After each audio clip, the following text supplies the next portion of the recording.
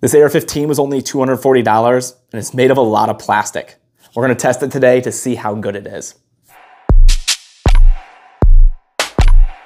I just posted a video on the best budget AR-15, which is right here, and a lot of you wanted to see me go cheaper, so I decided to go with the cheapest thing I could build, and that is right here. This total was $240. $240 for this rifle. Obviously, that does not count the accessories because the optic, the flashlight, and maybe even the grip are more expensive by themselves than the AR-15 itself, but that is the complete gun. So we're gonna go out to the range and we are going to put it through its paces and see, is a $240 gun an actual decent option that you can go with? So the craziest thing about this gun is the lower. This is a complete lower and it was only $60. But what's wild about it is it's all polymer. Everything about this lower is polymer. Your takedown pins are polymer. Your buffer tube is polymer. Your trigger assembly is all polymer. Like not just the trigger, but all the components inside the trigger are all polymer, which makes me slightly uncomfortable to go out and shoot this because I think it's probably gonna blow up in my face. But we're gonna go out, we're gonna test it out, we're gonna see what happens.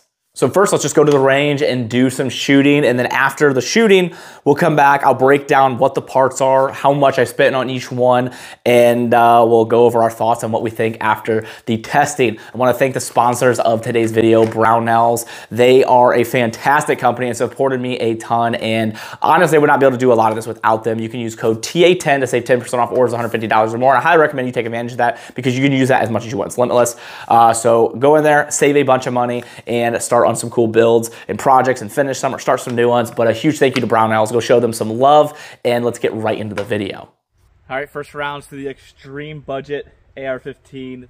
I'd be lying if I said I wasn't a little bit nervous, but we're gonna use some caution with this one. We're gonna throw these gloves on just in case it wants to be a little silly.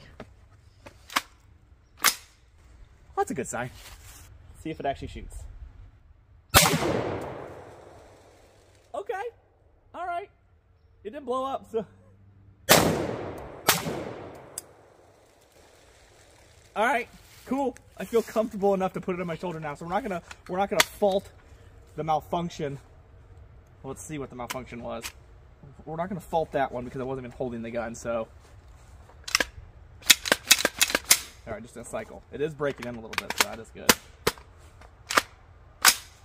Just something so fun about putting your cheek against all plastic that's containing an explosion.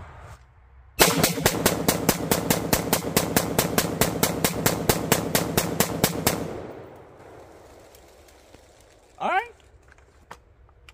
We got lockback too. We'll do another mag of good ammo. We'll go with some steel case, see how it does there.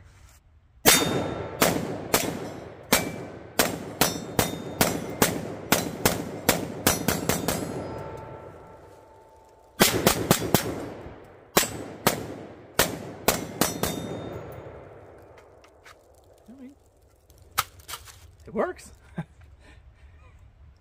She ain't pretty, she don't feel good, but it works.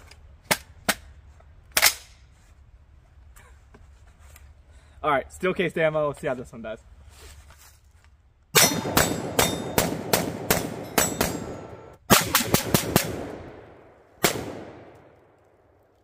We got light back again. I'm impressed.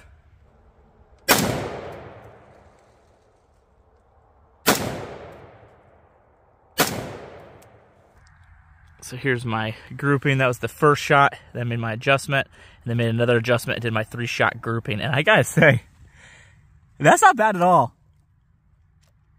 That could be a lot worse. All right, we're out at 100. I forgot a bipod, so I figured this Texas toast will do. It's actually kind of fitting for this. All right, 100 yards. Let's see if we can't hit it one time first.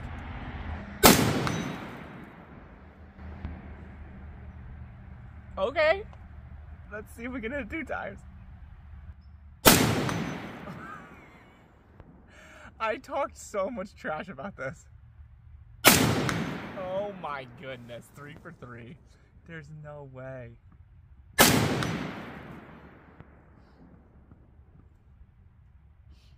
This is steel case ammo too. Like, this isn't even good ammo.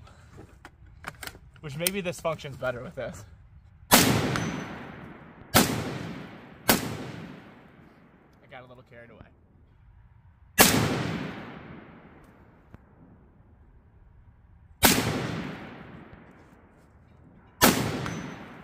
Alright, we got the last one. I'm surprised. It's getting late, but I'm pretty impressed with this so far. So I came out here to the 200, 300 yard range. So we're at 200 yards right now. We're using our Texas Toast 5.5, but let's see if we can't hit here.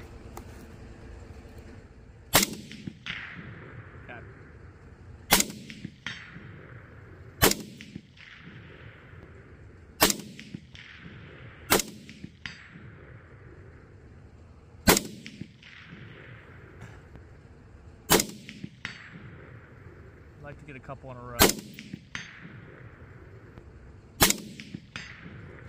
All right, so 3 in a row at 200. Let's go back to 300 and see what we can do.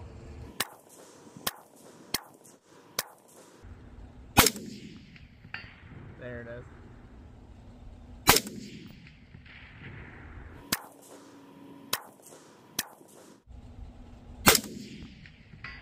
Okay, there we go. We got 2 hits out of quite a few rounds.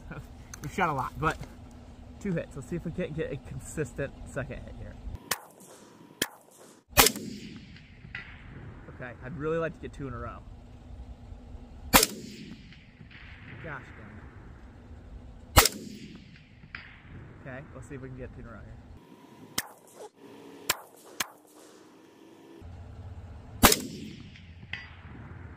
There we go. Okay, 2 in a row. Let's see if we can get 3 in a row. That's what I'm wanting, is a little consistency. Because, I mean, anybody can get lucky once, but if you can hit it 2-3 times in a row, that makes me a lot happier. Ah. All right, I will admit it. I'm pretty surprised with how this performed during the testing. So we shot about 200 rounds through it, and 0 malfunctions. I was expecting a lot more malfunctions, issues, and some accuracy problems. Now, we did see some accuracy issues when you got up there to the 300-yard mark, but from 200 down, it was fairly consistent. Once we got to 300, I edited out a lot of the shots that I did. I think I did like 3 magazines. So I did shoot quite a bit of rounds there at the 300-yard mark, but we got like, I think 7 hits. We got definitely less than 10 hits. I think it was 7 hits. So 7 hits at 300. Is not phenomenal, but it is better than I was expecting. I didn't even expect it to honestly hit at 300. So I would like to do more testing with this, honestly. I want to do more. So this was just a quick test to see if the gun even functioned, if it was a viable option. And we'll go over if it's something I even recommend here in a second. But let's go over the breakdown of the gun because I know that's what you guys would like to hear. So this is a Bear Creek Arsenal upper. I wanted to find the absolute cheapest gun I could find. Now I was looking at building, maybe finding all the pieces and putting it together myself. But I found this upper for cheaper than what I could do that for. A lot of people were telling me to go to PSA, but PSA actually wasn't as cheap as this was. So this was $180 on sale. That was with the bolt carrier and everything. So this is a side charging rifle here, but that came complete muzzle device and all. Then I went and was looking for a lower. My thought was get a stripped Anderson or stripped PSA and then buy some cheap components until a viewer of mine sent me a link to this Plum Crazy lower, which is $60 for everything, which is insane. That is a crazy price for a complete lower. But once I got it, I quickly realized why it was so cheap. The buffer tube is polymer. All the trigger components inside of here are polymer. I'll show you some B-roll of this, which is kind of weird. When you break it open, you look at that and see all polymer. Your takedown pins are polymer. Lockup's actually really, really good. It's molded together pretty well. So I was very surprised with that. Didn't have any reliability issues, didn't have any malfunctions or weird issues with the polymer. Now I will say with this being polymer and some other parts, I do see issues with durability if I was actually to use this a little harder. So let me know if you guys would like to see me do a light durability test. I'm not gonna yeet this against a tree, but like simple things. I'm just curious to see where the breaking point is on this, or maybe we just do stuff until it breaks. I don't know, you let me know what you'd like to see. But I quickly realized why it was so cheap. But it functioned, it worked, so I can't really say too much bad about it in that sense, other than it's just made with cheap components. So that's the gun. I just slapped those two together at a total of $240, and I was tickled to death, honestly. I was so excited to build this. Then I had this SCRS from HoloSun, so I wanted to test that as well. So I threw that on there. Got a Streamlight. It's a sweet little light just because it has no tape switch or anything, and you're able just to articulate it like that with a button. You can also get a tape switch on there if you would like. And then this Strike Industries angle foregrip with the Drew Meyer design rail cover. So very simple setup. So my thoughts, and is it something I recommend? No, I don't recommend this. I don't recommend buying a gun for $240 and using it in a purpose-driven role. If you were just buying this for the range and you're like, I just want a gun to plink around with and build out and have fun with, go to town. Who cares? Like, it's not gonna like be in a position to potentially save your life or somebody else's. I don't think it really matters. But if you're putting this as like a patrol rifle or home defense, or you're like, this is my first gun and I really want to use this for anything, it's gonna be like an all-around gun, I don't recommend this. I would rather see you take that $240 and save it and put it towards a more expensive gun that, it's hard for me to say this because it performed well. I mean, it did what it was supposed to. It shot every time I pulled the trigger, and it shot decently accurate, but a gun that's made with better components. Because yes, it worked just fine in a flat range, laying there shooting 200 rounds, but when you actually use this, is the polymer gonna hold up? That's something I'd like to find out in a further video, but it's not the thing that I recommend for that position. It's going to last a lot less than your other guns back here, your traditional style with a more higher made quality parts. So does it work for now? Absolutely. It worked farther and more than I expected, but it's not something that I think that you guys should buy. That's why I want to test it, because I can't really give you a super honest opinion if I've never actually used it. Now that I've used it and I've felt it and I've seen the parts, not something I recommend, but it did work. So as you can see from the video, but we'll do further testing. There's gonna be more videos with this, so stay tuned with this gun. But other than that, guys, I hope this video is able to help you make a better purchase decision or decide if you want to buy a Paul Polymer Lower, Plum Crazy, or whatever you would like to do. Looking to help with the channel, the things I do here is come discount codes in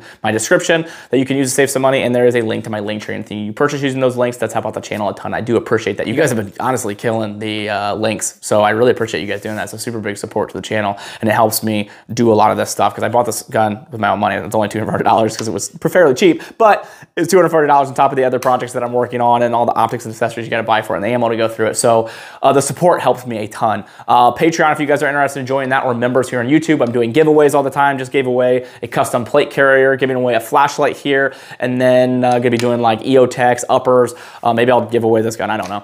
But if you guys are interested in doing that, you have to join the Patreon and memberships, and you get access to be eligible for all of these giveaways that I'm doing. Other than that, a couple companies support me on the things I do here. Brownells, Hold Up Display, and Howitzer. Brownells, use code TA10 to save 10% off orders $150 or more. Hold Up Display makes the racks behind me, and Howitzer is a clothing brand that donates 5% of proceeds to charity, and I absolutely love their clothing. And then, guys, thank you so much, and I appreciate you all.